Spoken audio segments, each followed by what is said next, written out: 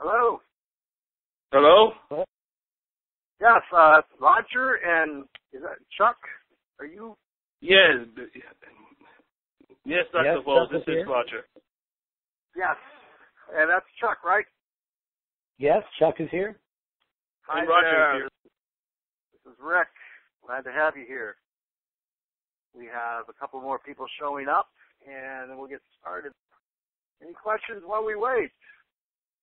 No, I had read about the 3E's and took notes, but I'm trying to bring up the slide anyway. All right. Follow what you're talking about. Hello? Hello. Who's this? Hey there. This is Wesley. Hi, Wesley. Good to hear your voice again. How you doing?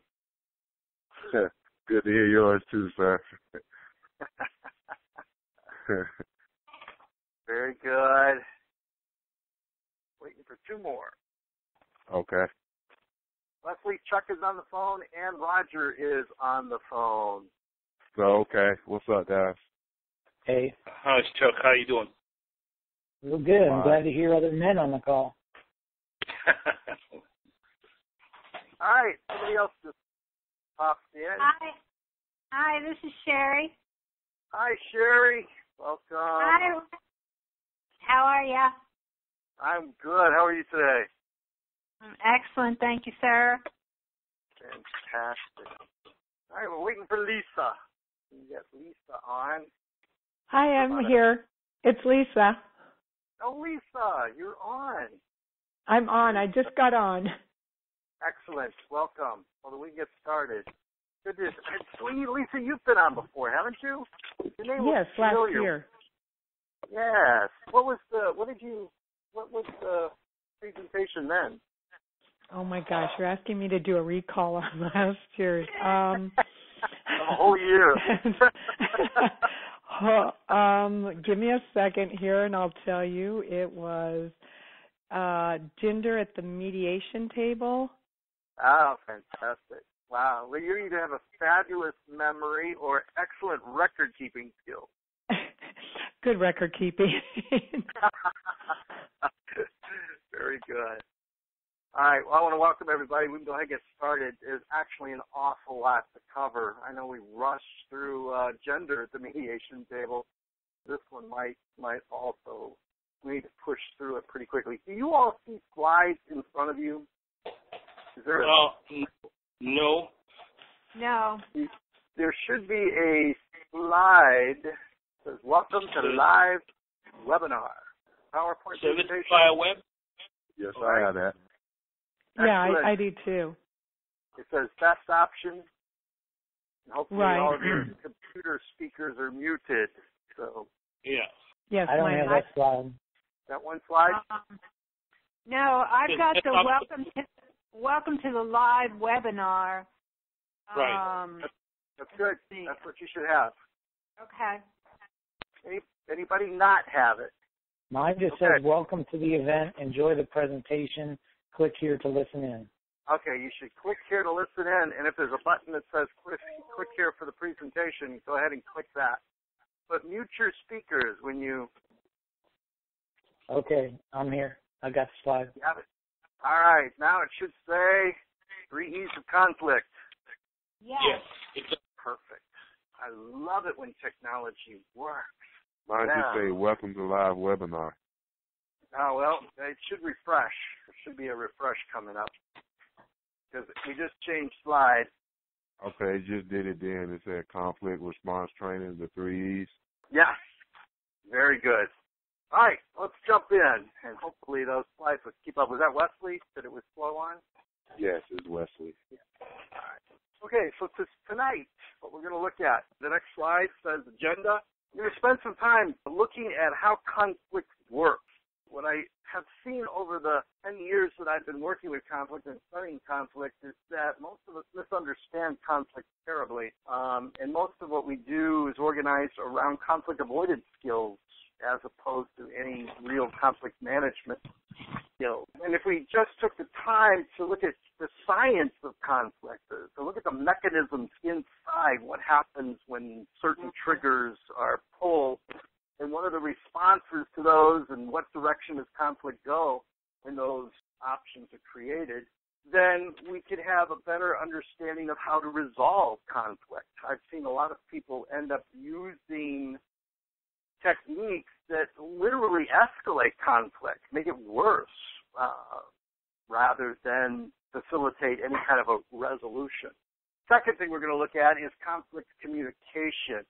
Communication is hard enough as it is, being able to understand someone. We all come to communication with a particular lens, filters, interpretations in our mind, and that's just around the words, which represent only 7% of communication. You have to have body language, voice tone, age difference, geography difference, life experiences. I mean, all other kinds of differences. Communication is hard.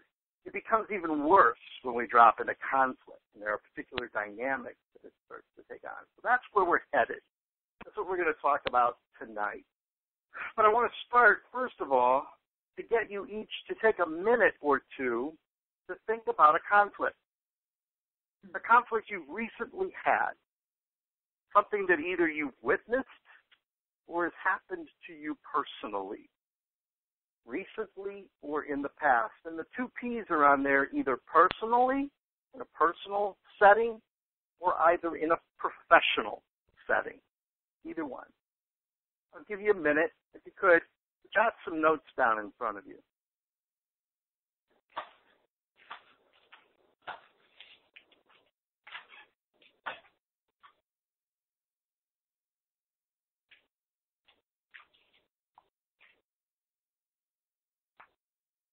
What was that conflict about?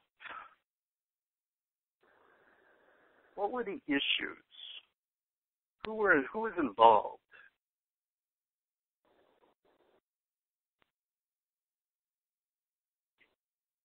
All right, does everybody have something in their heads at least? Yeah. Yep. I'm not going to ask you to share it necessarily. But my goal is that as we're going through this, I want you to think about your own experience. If any of this has any truth to it, it should reflect in your own experience. You should be able to identify the things that were happening to you in your conflict as we go. Does everybody have one? Yeah. Yes. Yes. All right. Anybody need more time? You just really have an awful conflict, and it's just taken a long time to write it down. No? Okay. Yep. Very good. Let's jump in. I have two questions I want to ask, and I'd like a response from you. How many people does it take to have a conflict? One. Yeah, I'd agree. One. Just one. Yeah. Just one. A lot of people often answer that question, there's two. It takes two people to have a conflict. But my experience is conflict always begins with one person. Somebody is hurt. Somebody is disappointed. Somebody is damaged in some way. And it smolders, or they think about it, or they just blurt it out. And then, because they have brought the information to the second person, now there's two people involved. As opposed to, and of course we can always have a conflict with ourselves. If anybody's ever been in a diet plan or an exercise routine, I'm speaking from personal experience here, it's always a conflict to stand in front of that chocolate sundae ice cream and consider the possibility of counting points or ignoring it, or I'd much rather have it. So I have a conflict with myself right there between two different sets of goals right there inside. But with conflict happening, somebody ends up disappointed, somebody ends up hurt, and then they take it to the other person. We tend to characterize conflict only with loud conversation or loud dialogue or raised emotion, which becomes a problem that we only associate emotions or what do we call reactive emotions around conflict. I think we'll get to that later. Second question, how would you go about convincing somebody to do something you were asking them to do if they didn't want to do it? How would you go about convincing them?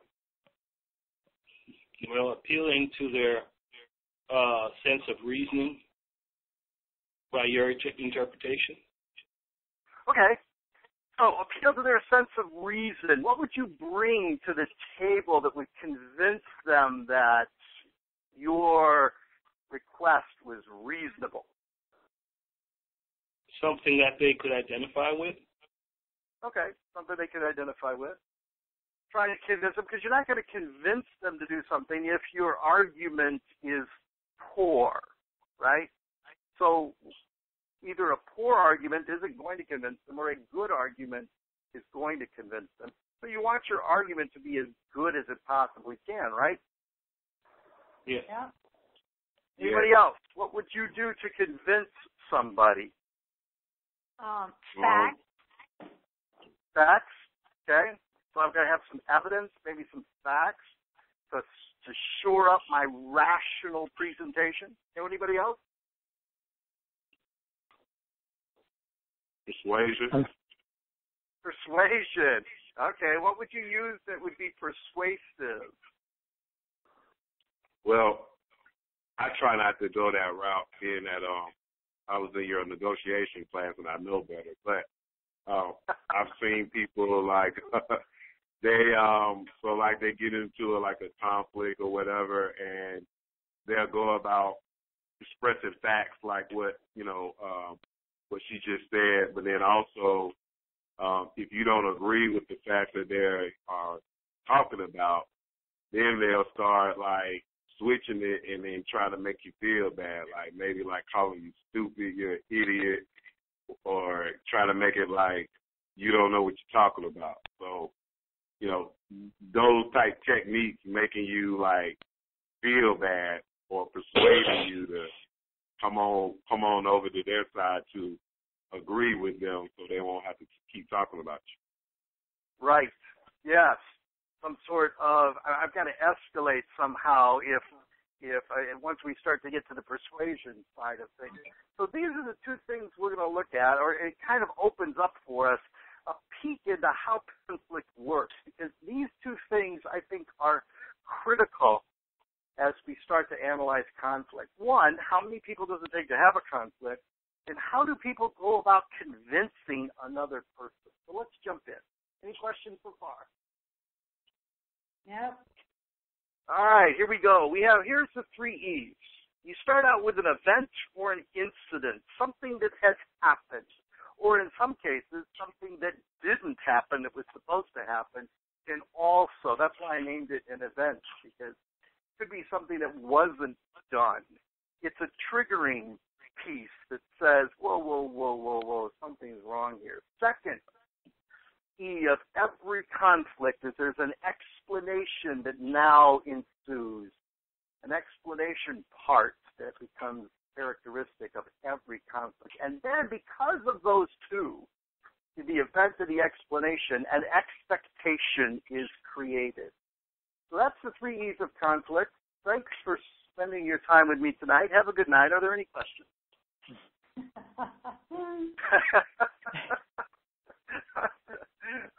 Well, that's all I promised, right? Was the 3, give you 3 E's. There they are. Now let's break them down. Let's talk about events. Something happens.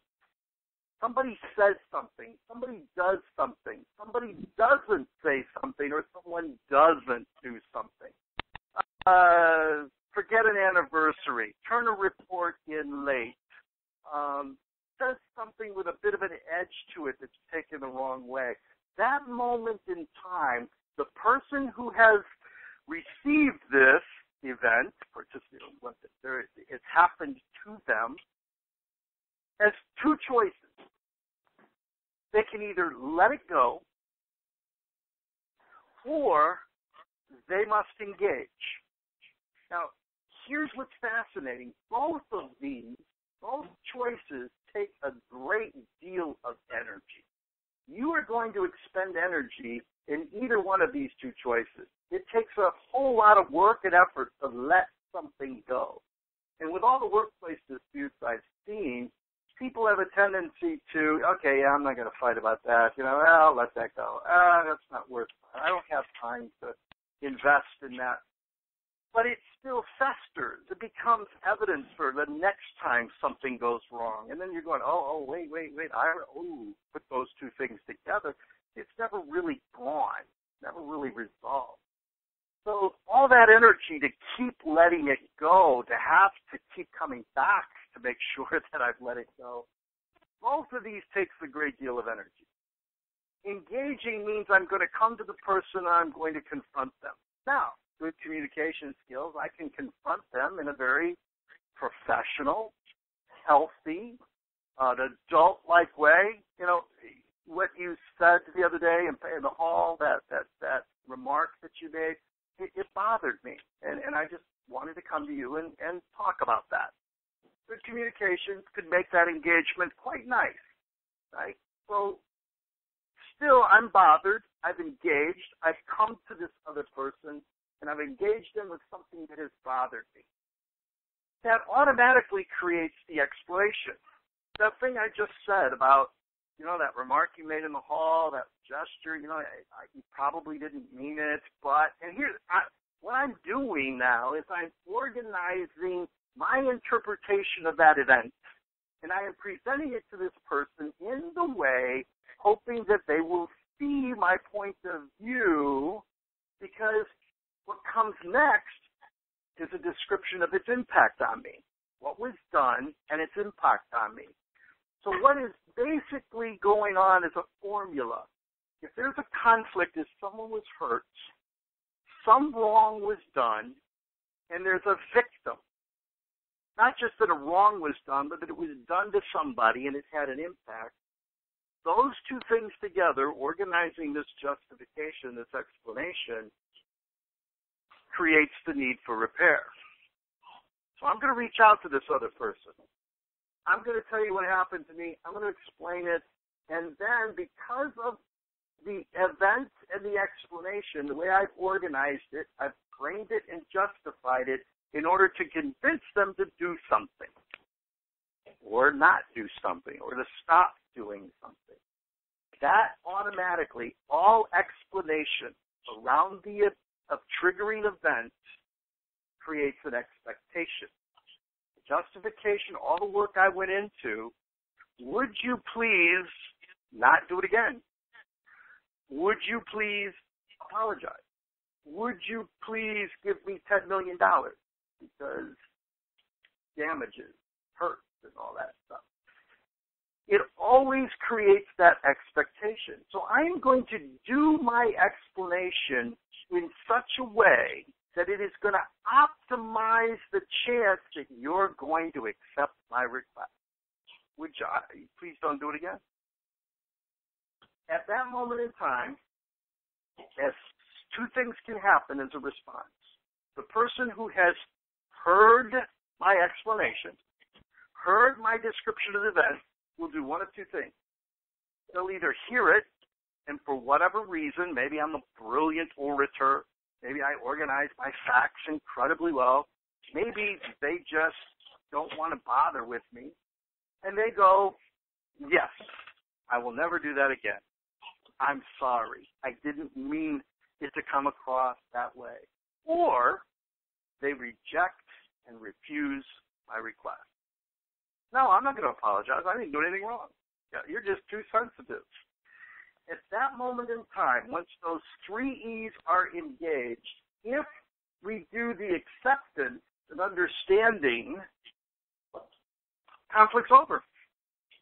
Yes, I apologize. I won't do that again. Yes, you're right. I shouldn't have done it. Here's a check.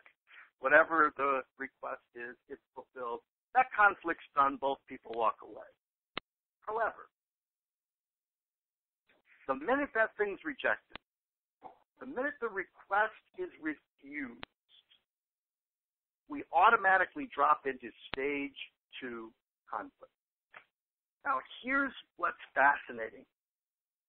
Communication skills, all that is necessary to end the conflict at the stage 1 level.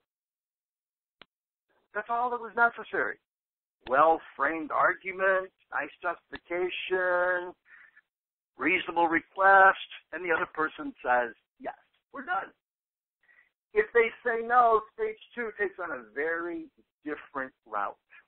And it's motivated then by 2 fatal myths that we bring to conflict management across the board. That first myth is that my communication skills should be able to resolve this conflict. I mean, that's what would have worked at the beginning. And it's what works in all the times when someone has good communication skills and the other person accepts it. So all I need to do is apply more gooder communication skills. And that is a fatal mistake, because at stage 2 and from stage 2 on, communication skills are not sufficient to resolve a conflict. Second fatal mistake, and this is a mistake of our culture, we are so inundated with a litigious courtroom model of how to manage conflict. We see it on television. I mean, we've been enculturated for hundreds of years through a court model of managing disputes. We fundamentally believe and assume that facts and evidence is what will sway the other person. And that is a fundamental, fatal mistake. And here's a brief reason why. We can get more into it later, or if you want to ask questions, we can go into it deeper.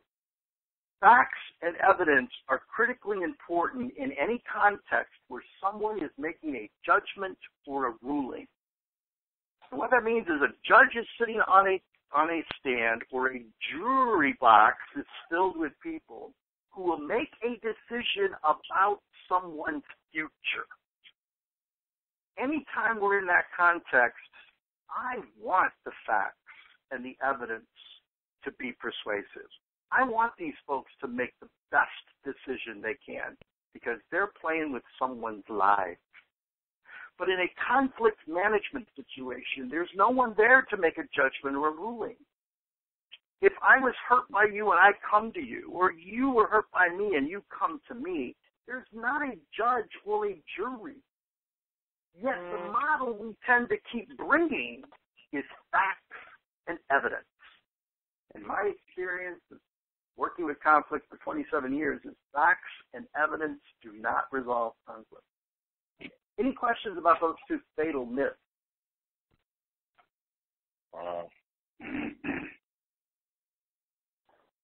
I'll take that as a no.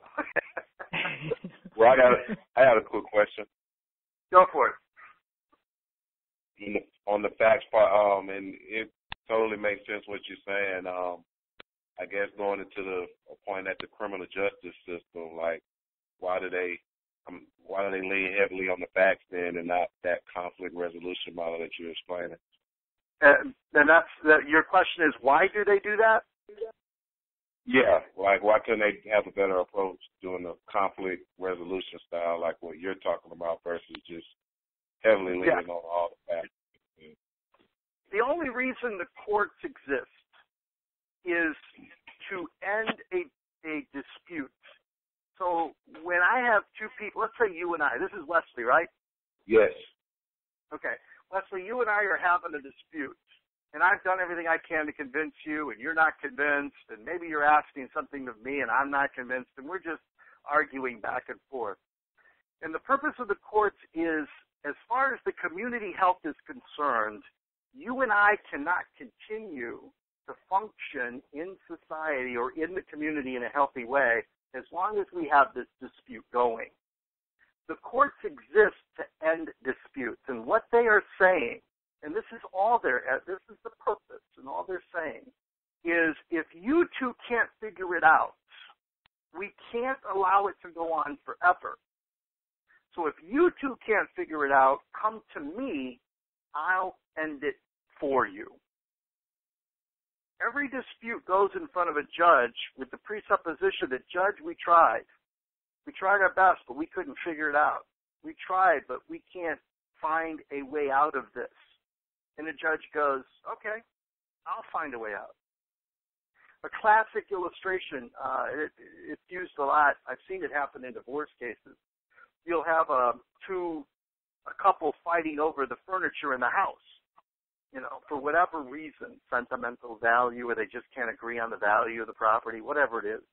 And so they bring a list of all the furniture and the appliances and everything to the judge, and the judge takes the list, looks at it for 30 seconds, tears it in half, and says, this half's yours, this half's yours, handing a half to each person. The two people are outraged. Why would you do that? Why won't you take this seriously? And the judge's comment was this: once you walked in my courtroom, that furniture was no longer yours. It was mine. I can do with it whatever I want. End of dispute. So my question back, Wesley, is why do we keep going to court when that's their job to end it? Why don't we spend more time figuring out ways to resolve our own disputes? And I think if we had the skills and we taught these skills to people, we could be better at resolving our own conflict. Does that help? I agree. All right, let's look at stage 2 conflict. The characteristics are just conflict communication. This thing starts to escalate. My reasonable explanation was rejected. I did my best presentation I knew how to do, and you said no. So now I've got to up this. And I see people drop into 3 different dynamics. The first one is the person becomes the problem, the other person. The second characteristic I see is people drop into an imbalanced personal state. We'll go through each of these just a moment. And the third one is both parties drop into what I call a single solution mindset. So one of the things we have to figure out what to do as with techniques is how do I get around these 3 dynamics? Communication skills are not going to be enough to get around this. In fact, if you're not careful, they'll just escalate some of it. So let's look at each one individually. The person becomes the problem. One of the reasons why this escalates, the other person becomes the problem. Let me tell you in a short sentence what the person becomes the problem sounds like. It sounds like this. Someone turns to the other person and says, the only reason we're having this conflict or this argument or this fight is because you're an idiot. That's the summary of the person as the problem. If you were a rational human being, if you had sense at all, if you were caring, if you had any empathy, if you weren't a narcissist, all of those make the other person the problem. And what basically you're saying is, had you agreed with me, we wouldn't be having this fight, so there must be something wrong with you, because I'm making perfect sense. When the goal of conflict management becomes mutual understanding, when we try to get the other person to understand me, or if a conflict manager or a mediator is sitting in the room trying to get the 2 parties to understand each other, it only highlights, it makes this person becoming the problem dynamic rise even more quickly. The techniques that I see people dropping into is arguing facts and arguing values. So I contend that trying to reach mutual understanding in stage 1 is a brilliant thing to do. But outside of stage 1, once you're in stage 2 conflict, it's not going to help you. You're just going to get more and more frustrated. So people argue the facts, they argue the values, and here's what they end up doing when they're arguing facts. They're arguing over each other's past fact scenario. I listen to couples argue, debate in conflict quite a bit, and this is constantly happening. Well, if you would have only blank, blank, blank. Well, had you not done blank, blank, blank. Well, had you didn't do blank, blank, right? They're all past tense verbs. They're spending all their time stuck in the past, arguing each other's interpretation, trying to get the other one to understand. Oh, no, you don't understand.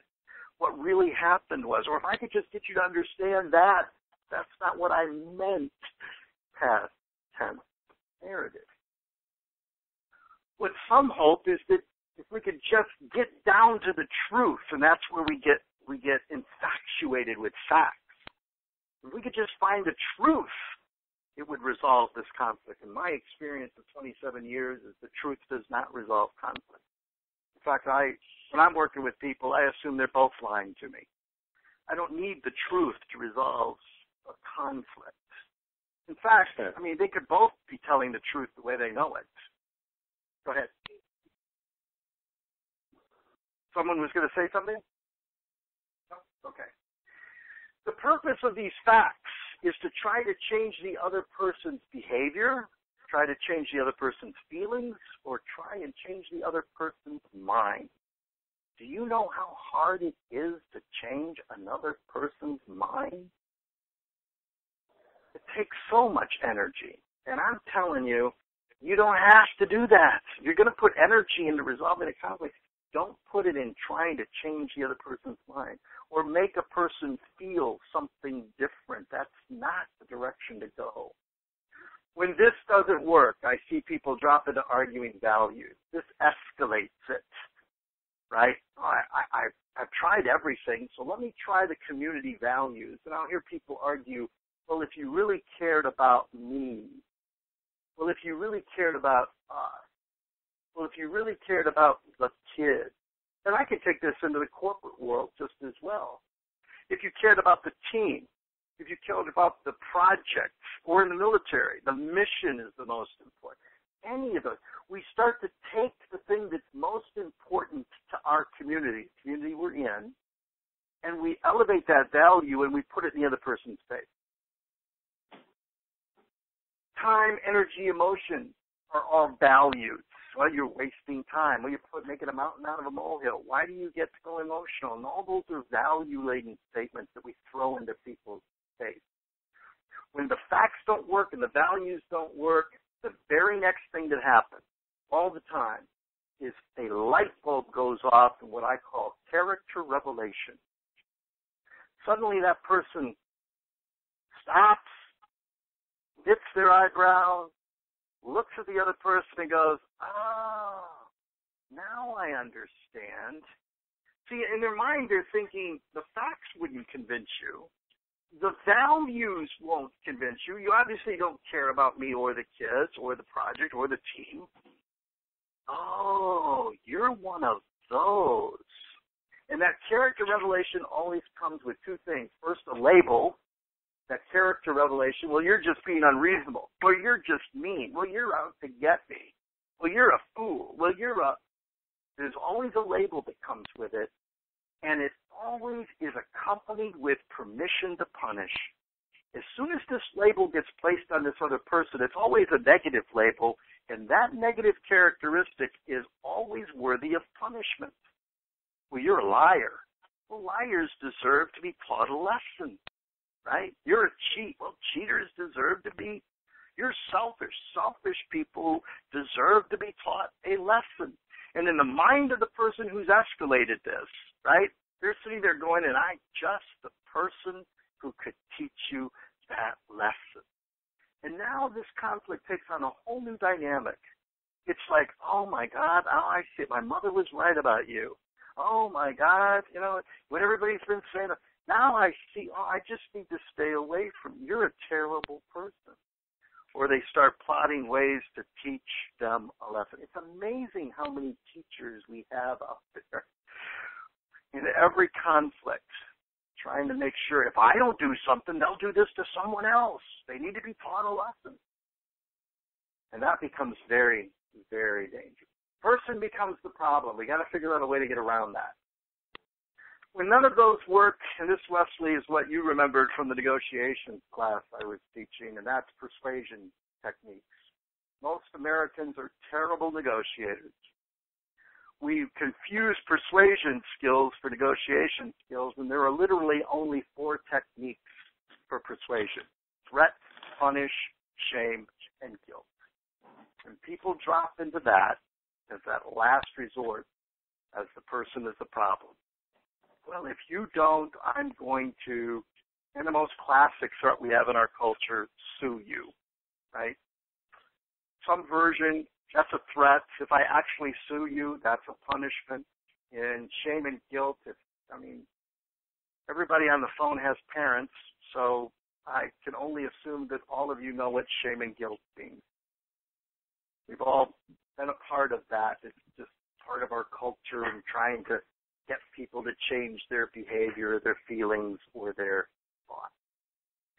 Any questions about the person as the problem before we move to describe what imbalanced personal state looks like?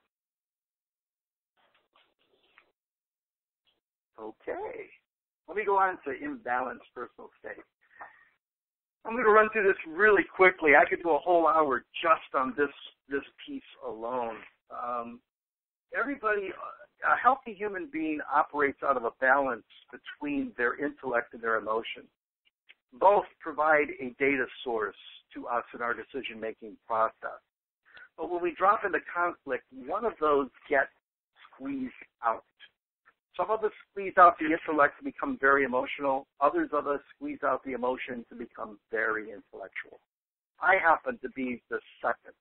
I squeeze out my emotions and become very intellectual.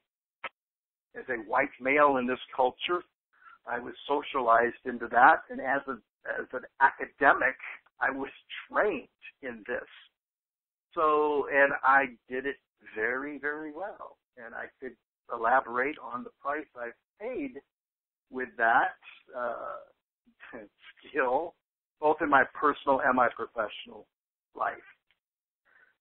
We do not want people operating out of an imbalanced personal state. We do not want people making decisions in an imbalanced personal state. In conflict, the stakes get raised and we have a tendency to squeeze one of the things out, and we end up making decisions in the midst of that imbalance. We have a gender stereotype in our culture. We tend to associate the emotional ones with women, and that is wrong. I know plenty of men that push out the intellect and become very emotional, and I know very many women who will push the emotions out and become very intellectual. So the gender stereotype is wrong.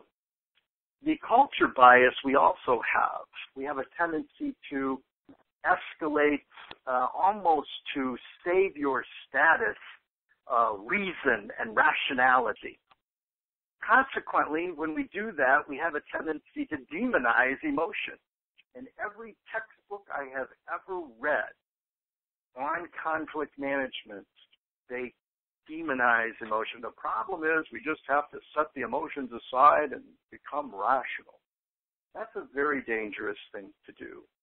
We are very good in our culture of being able to identify the emotional one, emotional overdrive, but we are not good at recognizing the characteristics of those who have dropped into the intellectual overdrive, those that are cold, calculating, those that have cut off half of their data source and they're all stuck in their head.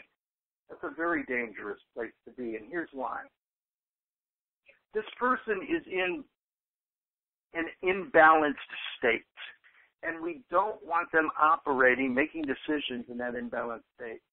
It is impossible for me to make a decision that would be repairing, a decision that would reconnect you and I together if I am disconnected from myself. The quality of my relationships with others is completely dependent upon the quality of my relationship with myself. And if I am disconnected from myself, either cut off from my head or cut off from my heart, I am not going to make a good decision about being connected to another person. So we have to find a way to work on this. How do we get these people who are out of balance? The problem isn't emotion. The problem is the imbalance. We need techniques not to eliminate emotion. We need techniques to bring the balance back. Any questions about that? Oh, that's deep. The last one, single solution mindset. This is probably the one we are most familiar with. It's best characterized as my way or the highway. And people get entrenched. They dig their heels in, they get stuck, and now they're fighting for this one thing. This one, the only thing I'm asking for. Why can't you just give me an apology? And they get stuck on this one thing. And I know why. I mean, they know the scenario intimately. They've evaluated the facts. To them, the scales of justice are imbalanced. And if you'll just do this one thing, the scales will be balanced again. So they get locked onto this one thing, the single solution perspective. And they can't think of anything else. The result, then, is these people start arguing over each other's solution. Well, you're not going to do this, I'm not going to do that. Well, you need to do this. And then they justify and frame over and over and over again, louder, with persuasion skills, trying to convince this person to say yes to the one thing they've asked for. They're no longer looking for other ways. It's that one thing that they get locked on. The characteristics of a single solution mindset is a yes or no choice. Will you apologize? No. Yes. Anytime you're given a yes or no choice, you are in a single solution scenario. And I'll show you how to get around that in just a moment. Any questions about single solution? The characteristics then. The people stuck in a single solution end up stuck in the past. They keep reiterating the facts, thinking that if I do it louder, that it'll change the other person. They end up with the character attack. They end up with circular arguing. If you just leave people talking in conflict long enough, they start repeating themselves over and over and over again. Entrenched positioning. Here's how to get around all three of those. First one, how do we get around that imbalanced personal state? What we talk about is venting. We allow people an opportunity to vent in a safe place. I'm not talking verbal abuse. No one should have to stand and take verbal abuse. None of these techniques are a armor against verbal, emotional, physical, psychological abuse. But in just the escalated anger and loud voices, if the conversation can still keep going, it's the communication skills that you use to create a healthy venting process. And what I teach my conflict managers to do is to be able to use communication skills for what they were designed to do in stage 2 conflict. Communication skills are designed for one thing and one thing only in stage 2 conflict, and that is to keep the door of communication open. Your communication skills will keep that door open, but if you don't have additional skills behind those, you will not have what you need to cross the threshold of that open door into what I call the resolution room. Communication skills will not navigate you through what you do have the obstacles in that resolution room. The reason communication skills become so important is because you cannot resolve a conflict with someone you're not talking to. But when you try and make your communication skills your resolution skills, I've seen it snap the back of those communication skills over and over and over and over again. I've seen people that they're very good with I statements. They're very good at summarizing. They're very good at reframing. Let me summarize what you said. Let me see if I heard what you said. Let me repeat back what you said. And that's not the issue. It's not that you're not hearing me. It's that you're not agreeing with me. That's the problem. If I can get you to agree with me, we wouldn't be having this problem. There must be something wrong with you, or you would be agreeing with me. We're right back into that whole problem again. So communication skills, I have 5 techniques that I teach. Not going to teach them tonight. the 5 techniques I teach for keeping that door of communication open. The other 2 dynamics. How do we get around the person as the problem and the single solution mindset? The thing we need to do is need exploration. So many other models, like the court model, is a risk assessment. You measure the risk of, well, should I accept this offer or should I reject this offer? Well, what am I going to get in court? What could I get somewhere else? Therapy is more of a communication assessment. Let's assess our communication. Are we understanding each other? Are we communicating well? With conflict management, we're doing a needs assessment. What is happening here in the conflict is a need is being threatened. And it's not communication skills that's going to get me to that need. It's need exploration skills that's going to help me be able to identify that need. I don't have to go through the person's problem. I don't have to figure out how to fix that. I don't have to figure out how to fix single solution mindset. I go around that by doing need exploration. I don't have to drop into the person as the problem. I don't have to argue facts. I don't have to argue value. I have to find out what that need is. Any questions about the 3 E's and the characteristics of conflict communication?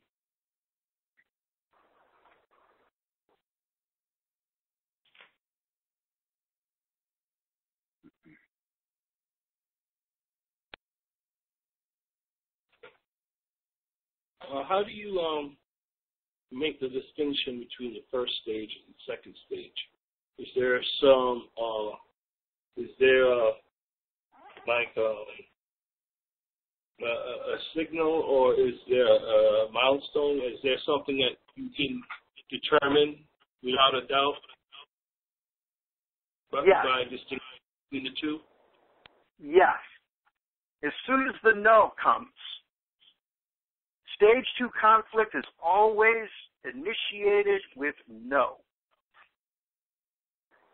Will you give me an apology? No. Will you give me the job? No. Will you be nicer to me? No.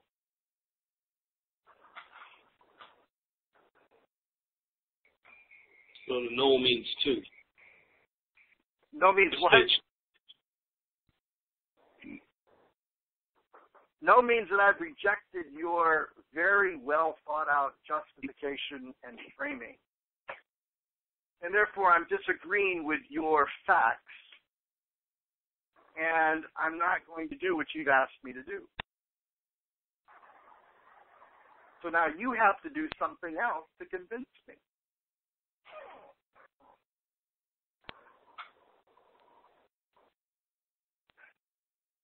Hey, Rick, this is Wesley. With the no thing, and tell me if this still applies. I remember, like, when you taught us, or when I was in your class, you said, like, no's are goals. So, like, when we hear the word no, that means that the other person is protecting an interest, and we need to find out what that interest is. Is that still, that still apply? Absolutely, yeah. That is absolutely true. You see, what's interesting is all conflict, especially stage 2 conflict, begins with a no. Inside that no, that's what we need to do. Inside that no is everything we need to know in order to do the need exploration, to find that need exploration. So here's what's happened. Let's take me as a third-party neutral, either as a mediator. Lisa, you're a mediator, right? Lisa? Okay. I think Lisa's a mediator. And if I'm sitting there as a third-party neutral, I've got 2 people in a room, and this one person is asked for something, the other person said no. Typically, both people have asked for something. Well, notice, the no is a response to the request. The request I explore to find the need. I can also explore the no to find that other person's need. So in the negotiations class, I think if you'll remember, most negotiators work incredibly hard to never hear the word no, when really that's where you need to get to as quickly as possible. I think I'm gonna write an article that the title of it is "Please Tell Me No." Tell me no as quickly as possible, because that's getting to know is not getting past no, but getting to know is really where we start. That's where I really get to roll up my sleeves and really get to do the work. You're talking about the BATNA as far as when the person says no, the stage of negotiation is trying to reach within that zone of a BATNA? No, I'm not. BATNA comes much later. BATNA comes up, but partly is a lot of people misunderstand. And Wesley, you'll remember this. You remember the distinction between an option and an alternative? Oh, yes. Yes. BATNAs have to do with alternatives. And we get there. They're very important, but we've got to get to need first, then we've got to get to option. Right. So let me ask you this. We've got 8 minutes left. Did anything I described match your experience in your conflict that you thought about at the beginning of this presentation? Yes. Yes. Yes. Yes. Would anybody be willing to share an example? Sure, I would. This is Chuck. Go ahead. Hi, Chuck. Hey. A couple of weekends ago, my wife and I got into conflict. We facilitate a program together, and we share different aspects of it and share the labor, and we facilitate together. We were visiting some friends, mostly my friends, and I was just sharing and saying, this is what I've been doing. This is what I've been working on. And then thinking I'm, in a kind of a one-on-one conversation with somebody and haven't seen them in a while and, just catching up. Well, it's brought up conflict in my life, or it brought up something very uncomfortable for her, and later she shared with me that she felt that I needed to relanguage the way I share about it. And it really took me by surprise. And in the process of talking about it and working through it, I think we got to exactly what you're talking about. And what it came down to was her need to be recognized and to be heard and to feel like she's valued. Yes. And once I heard that, I learned that I didn't do anything wrong, that I wasn't a bad person. And for my own future reference, it's going to just make life much better for both of us if I just keep that in mind in the way I talk and express in this particular area. And then, I'm going to try to go ahead and expand it to other areas too, in our life together. But it was definitely a need on her part, and I have the same need. And if she were talking to somebody and only talking about what she's been doing with the program, I might think, well, yeah, I'd like to get on some of that too. Brilliant. Thanks, Chuck. Appreciate you sharing that. Yeah, you're good. Welcome. Thanks for asking. Anybody else? Oh, well, this is Roger. Rick, I recently I had joined a band because I felt I needed an outlet because I was, so taken up with activities all the time, work, and I felt I needed an outlet. So I was with this band, and where they are practicing is of a great concern, even though I didn't voice it. And now I want to pull out, but I'm not really sure they want to accept that because they had auditioned several keyboard players, and then I ended up being one of them. There are two of us. So now that I'm in the group, and I'm trying to tell them, I have several irons in the fire, they seem to think that I am not taking their issues with the band or commitment with the band seriously. Ouch. And I am trying to explain to them that, there's several things going on. Now I'm taking on extra things that I didn't have before, and they're not too happy about it. So, at this point, I'm still trying to compromise by going at least once a week. And the thing is, if they started earlier, it wouldn't be such a problem. But they want to start at 8. This is Lithonia, and I live in Kennesaw. Yeah. Wow. So you did the explanation part, and you justified and framed to the best of your ability, but they still didn't change their feelings about it. No. Got it. Okay. Well, thanks. That's an excellent illustration. I appreciate you sharing that, Roger. Very good. There's 3 minutes left. I would like to offer everybody on the webinar, a free ebook that I wrote. And if you are interested in resolution resistance, a look at unlocking stalemate, I will send you a free copy of that if you will just email me. Can you all see the email address on your screen? Yeah. Yeah. No, that's Leslie. It's cycling through.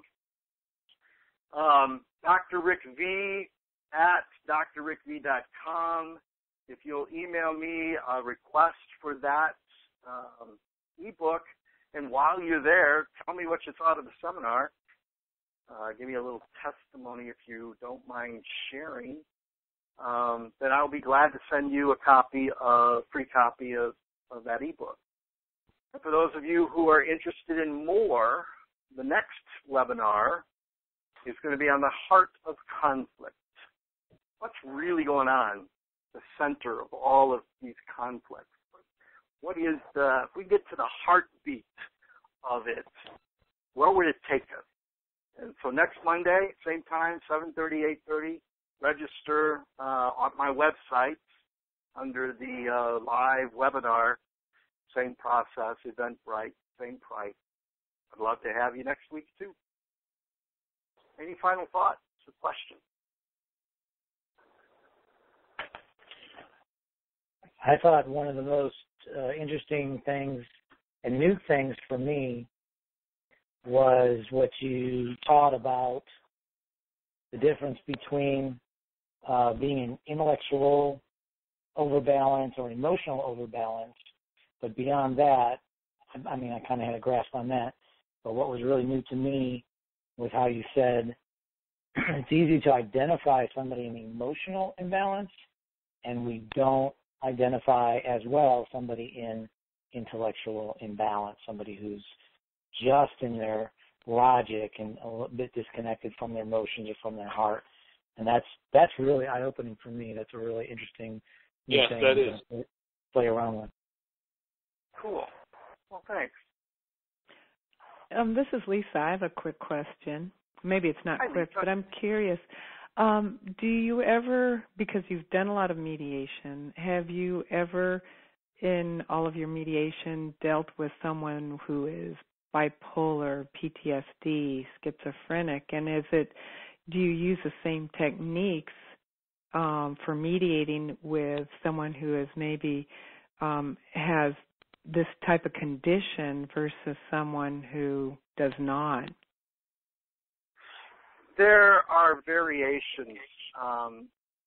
As far as the conflict itself is concerned, these techniques I use.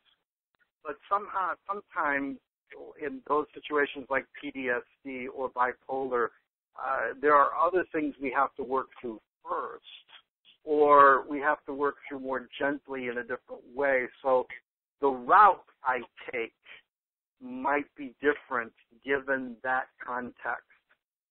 The goal is still the same. The dynamics end up being the same, but the road I take is different. Now, I notice you've written a lot of books. Have you written anything on that particular subject? No, I have not. And part of the reason is I work very hard. I don't do therapy. I'm not a therapist. Right.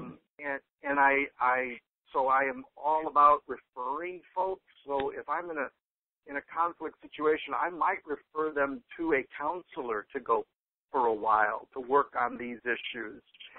And then, or I might work on the conflict, and then because we've got the conflict out of the way, they can go and work on those therapeutic issues. But the line is so often blurred in the minds of the people, the general public, that think what I do is therapy anyways. So I try not to. Maybe I draw too hard a line in that. So no, I don't end up writing on those things very much. Did you see my article on grandiosity? That's probably the closest I get. No, but I'll look at that. Yeah, it was in one. You're on my email list. I sent it out. I think it was in October or August. Okay. If you want, let me know. I could dig it up and send you another copy. Thank you. You're welcome. This is Roger. I just have a question. But I remember you said that most conflict managers do not take into account the emotional aspect of the whole issue. Well, by acknowledging that, isn't that itself not therapy? I mean, engagement in, feelings, emotion, isn't that, your technique or your strategy, isn't that not actually hitting from a more therapeutic point of view? No, I would say not. There are therapy. I may work on someone's in a conflict, and they're in a conflict because they have a core issue of abandonment, let's say, and now we're talking about me.